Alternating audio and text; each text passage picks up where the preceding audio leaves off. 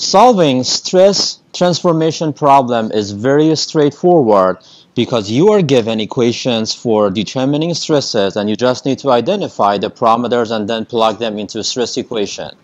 But this is also tricky because identifying the right parameters in order to plug them into the equation is sometimes tricky. I'm going to discuss a question here. Assume that stress element for one point is given as shown in this figure. Stress in the x direction is 192 megapascals positive following the direction of stress, and stress in the y direction is negative 320 megapascals.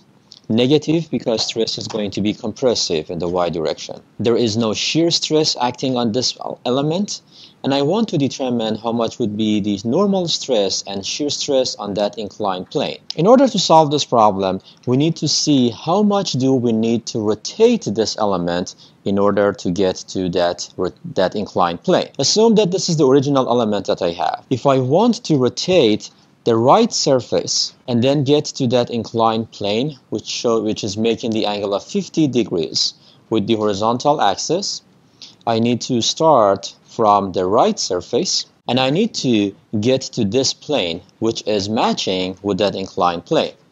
So in that case, how much should I rotate the element in order to get to that point? As you can see, the angle is not 50 degrees, but it is a complement of 50, and that is 40 degrees. So the angle of theta that we need to use for this problem would be 40 degrees. I used negative sign here. Why did I use negative? If you rotate the element clockwise, that would be negative. This is the sign convention that we have for theta. Now let's see what equation should we use. We have started from the right surface. The right surface is x direction. X is associated with the n-axis after rotation. So I'm going to use sigma n equation for this problem. If I plug that, we get sigma n equal to negative 19.6 megapascals. That would be the magnitude of normal stress on that plane. And in the same way, I can determine shear stress. But before doing that, let's talk about the other way to solve this problem. Can I consider another surface to start with instead of the right surface to get to that inclined plane? Let me show that here. This is the stress element that we have, and this is the original element before rotation.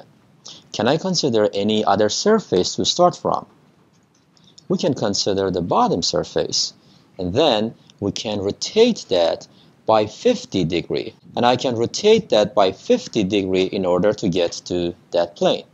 In that case, the theta would be 50 degrees. But can I use sigma n for this problem? Not anymore. Stress in the y direction is associated with sigma t. So I'm going to use sigma t equation for this problem. Sigma x, sigma y, tau xy are going to be the same. Theta is now positive 50 degrees. So I'm going to plug the numbers in, and it is not a surprise that I would get the same magnitude of normal stress on that plane. Sigma t is going to be negative 19.6 megapascals. So in order to solve these types of problems, we need to identify what is the beginning surface, and how much do we need to rotate that surface in order to get to that inclined plane.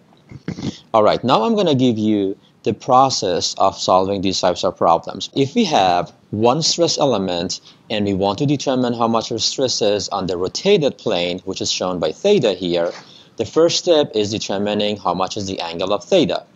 And in order to do that, we need to consider one origin plane. That origin plane could be on the left or right, could be on the top or at the bottom.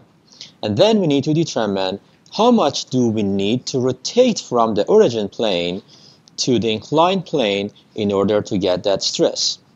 So based on that, we can determine how much is theta. There are two important notes here. First, there are two correct ways to solve this problem. The other one is make sure that you are using the right sign for theta. If it's clockwise, that's negative. If it's counterclockwise, that's going to be positive. The second step would be picking up the right stress transformation equation. If we start from the right or left surface, sigma n is used for stress transformation. If we have started from the top or bottom, we use sigma t for stress transformation. For determining shear stress, there is just one equation, so it doesn't matter which surface we start from. That will just identify the right theta in order to get the magnitude of normal and shear stresses. Now let's practice a problem here. Look at these types of problems. I want us to talk about what is the theta and what is sigma n for solving these problems. Let's focus on the left element. Stress in the x direction is negative 215. Stress in the y direction is positive 135. What about the shear stress? Positive or negative? Positive. On the right surface it goes upward, so that would be positive 285. Alright, I want to determine how much is the normal stress and shear stress on that inclined plane. The first option would be considering the right surface and then rotating that to get to that inclined plane, like this. If that's the case, I need to rotate it 75 degrees counterclockwise in order to get to that inclined plane. And I would just use sigma n, and if I plug the numbers, that would be 254 megapascals, and shear stress would be negative 159. For option 2, we can start from the another surface. If we start from the bottom surface, we need to rotate the element by 15 degrees clockwise in order to get to that plane. And because we have started from the bottom surface, we are going to use sigma t.